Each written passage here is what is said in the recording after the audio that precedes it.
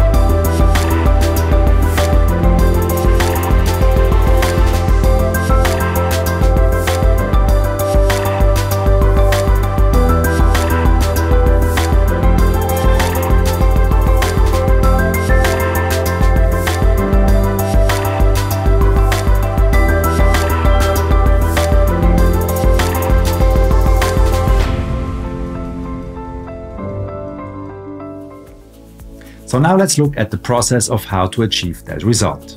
I graded in Davinci Resolve. The plugin I needed was Dehancer Pro for Davinci Resolve.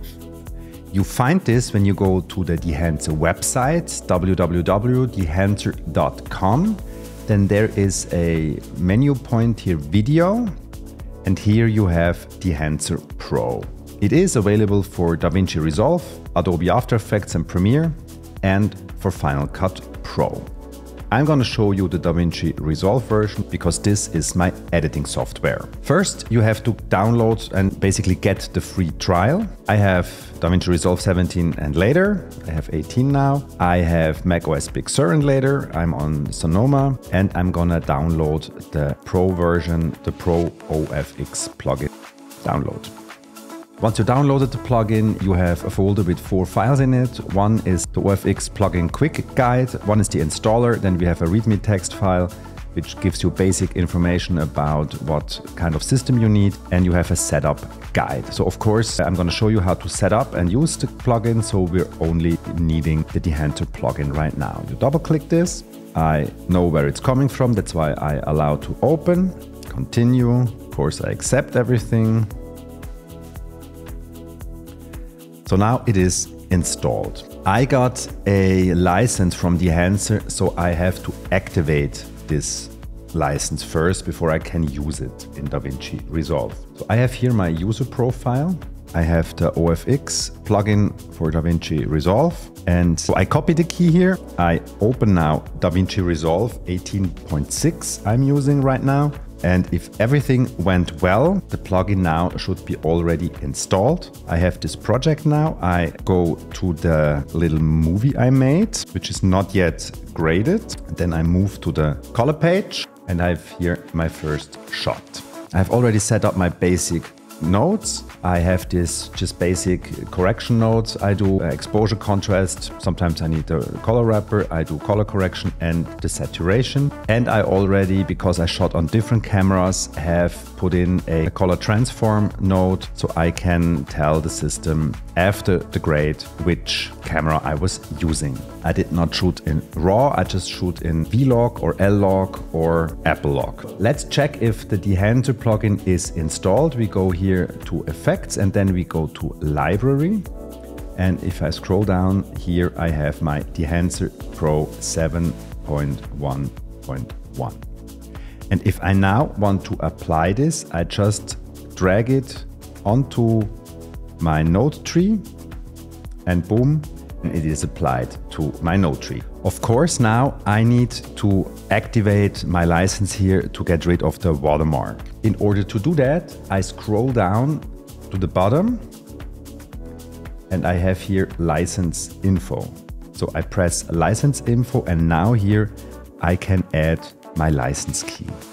I have to enter my registered email address and my license key, and now I can activate the plugin, and now it is activated. It's actually pretty simple. And my test plugin I got from Dehancer expires on March 14th. If I want to use this until March 14th on a different workstation, I need to deactivate it here. So if you ever buy the Dehancer plugin version and you activate it on one machine, you can use it on two machines at the same time for one license. But if you have to move from one computer to another, you need to deactivate it first. And also if you ever have a problem with your system and you need to reset up your system, you need to deactivate the plugin first. It's very important because you only can have activated two systems at once. So we close this here. And now the watermark is gone and we can start grading. So maybe we don't start with this shot. Let's start, for example, with this shot. This is more light. I used here the Panasonic Lumix S5 2X and I already applied my color transfer. I'm using an Apple monitor. That's why I have the 709A as an output. If I now apply the Dehancer plugin, I put it here and drop it, and now it is applied. The source, of course, is Rec 709 because this is basically what comes out here. It's Rec 709. And now, because it's set up for the first time, before we can add film stocks, we need to download the film profiles. There is no profile installed at the moment, but when I press this button, the download process starts automatically and imports the 62 film presets. So we now have our film presets installed and it is now set on Kodak Vision 3 250 daylight. The film grain is also on 250 ISO, so we can play around with all those different settings. What I also want to touch at this point is that, of course, when using film, you use a negative film when you shoot the film and you use a positive film when you print the film. Both film stocks have an impact on how your final results look if you use regular film. And this also the Dehancer plugin simulates. Here with the first film, we have the film stock we are shooting at. So we can choose whatever film stock we want. And then we also need to choose a print stock. So what I would recommend using as a print stock is the Kodak 2383 print film, which is basically the regular go-to film if you go and see a movie in a movie theater. So we press that and you could see that it changed the contrast. I can start playing around with the different film stocks.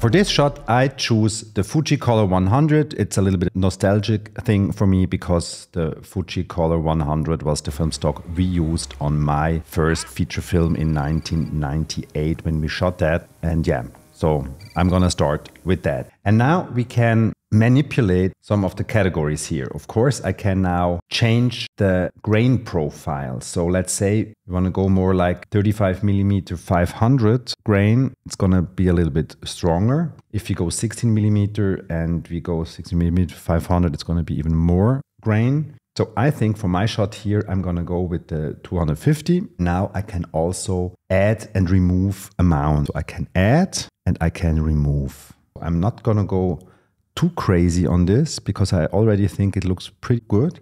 Let me also mention that with all the Lumix shots in this little film, I had a Black Promised filter attached. So the glow around the lights, that's a natural glow that comes from the filter. It's not something I did in post. With the shots with my iPhone and the Leica Q3 shots, I had no filter on that. So we can manipulate the light glow around the light sources.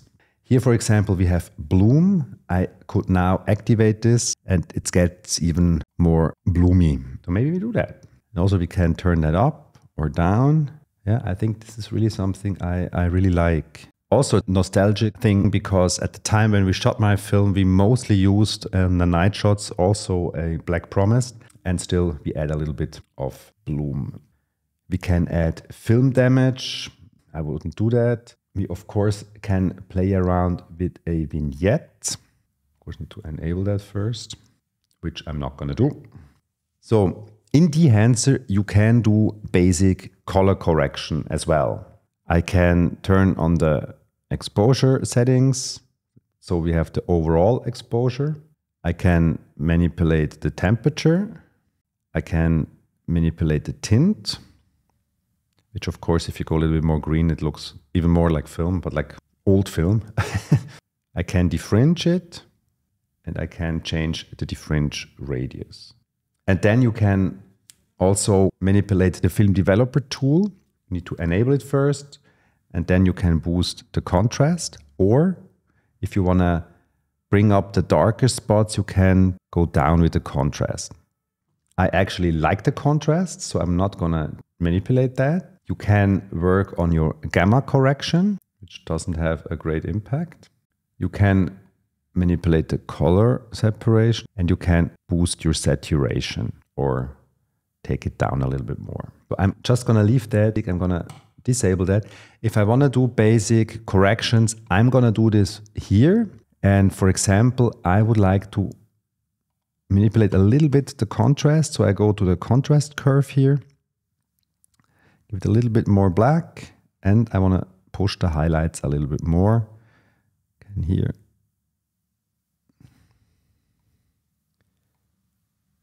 maybe like this. It's maybe a little bit more extreme, but I actually like that a lot.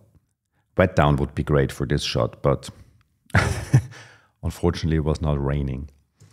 Yeah, so this is what we can do with this first shot. And I want to touch on this shot. This is shot with the Leica Q3 because I was walking through that tunnel following that person with the backpack. So if I add Dehancer here, and I'm also going to go with the Fuji color 100. And I need to put the print profile also with the Kodak so it looks like this. This is now a very monochromy look, and of course the darks on the side here are very dark, and I'm going to bring those up a little bit, but I'm going to do that as well as color correction first. So bring up the darker parts a little bit here. And I also think this now is a little bit too monochromy. I'm going to go into the Dehancer node, and here I'm going to push a little bit in the film developer, I'm going to push the colors. So now we have the yellow here. Going to go a little bit more into the cold area here. So we have just a little bit. So, and now I want to, of course, that it matches to this shot, which now is overexposed because I had fixed settings on my camera. And when I came out of this tunnel, it was a little bit too overexposed. So what I'm going to do here now, I'm also going to drag the Dehancer plugin first. I'm gonna do my basic settings here. I'm gonna go again on to the Fujifilm 100 and I'm gonna go to the Kodak print profile. So now I'm gonna take down the exposure, which I'm doing here. I'm checking with this. And now I need to be a little bit warmer here. Maybe I need to decrease the exposure again. I'm also doing it with contrast a little bit.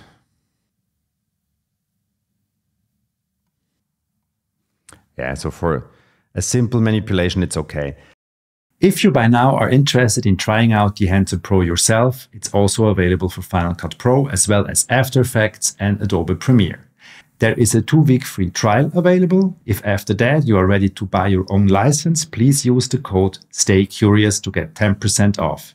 And in this case, I will get a small commission. And now here we have the iPhone material. We'll do absolutely the same. I'm gonna go with the Fuji 100 and the Kodak print. I'm gonna go a little bit warmer. Oh, that looks so good. Isn't that fantastic? Shot on an iPhone. Unbelievable. If you now play a little bit around with the amount of film grain in this shot, here I'm gonna increase it a little bit.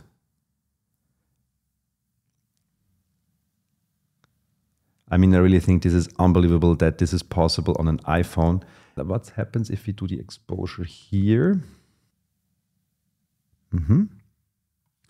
So if I'm copying this now and I'm doing it on the other iPhone shot, it should fit perfectly. Maybe this should be a little bit brighter, but I'm gonna increase the exposure here before Dehancer. And here I think I'm gonna go down with the grain a little bit.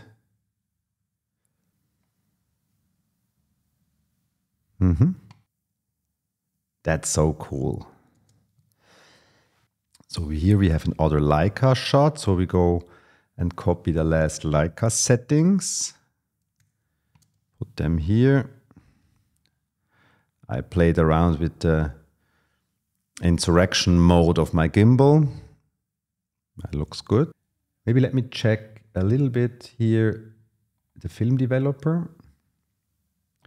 If I take down a little bit the contrast and give it a little color boost, and then maybe take the exposure down here and give it a little bit more contrast here.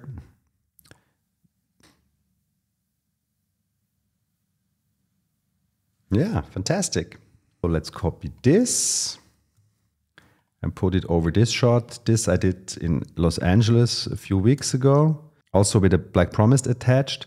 This I would say I'm gonna bring up the exposure a little bit because I have stuff left, and then we can see the film grain in the darker parts, and this looks so crazy. Maybe let's play around with the color correction and we go totally Fincher on this film. And then we would go to the Dehancer and maybe desaturate it a little bit.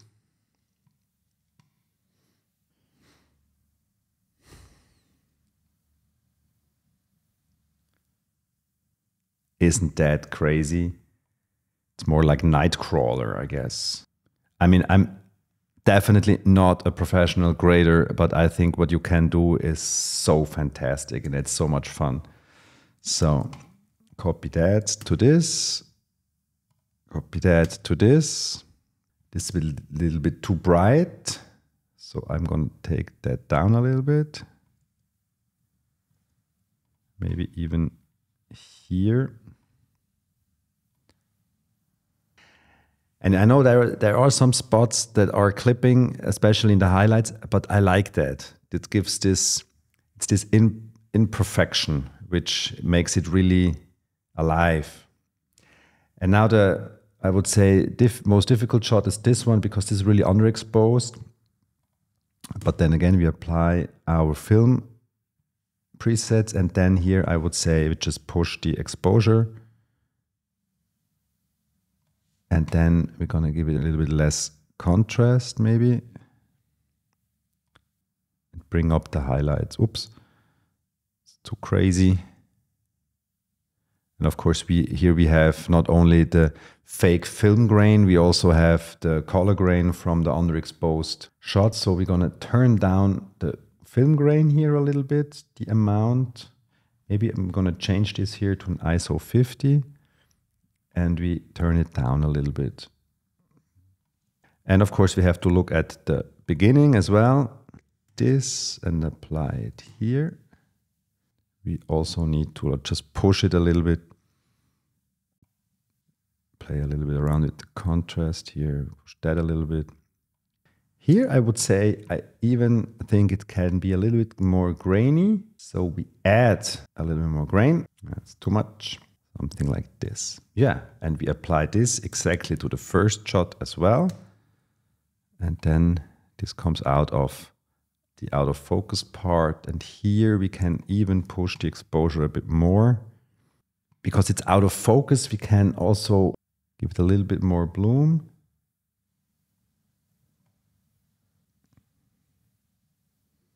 Yeah, we have this reflection. Yeah, it looks great.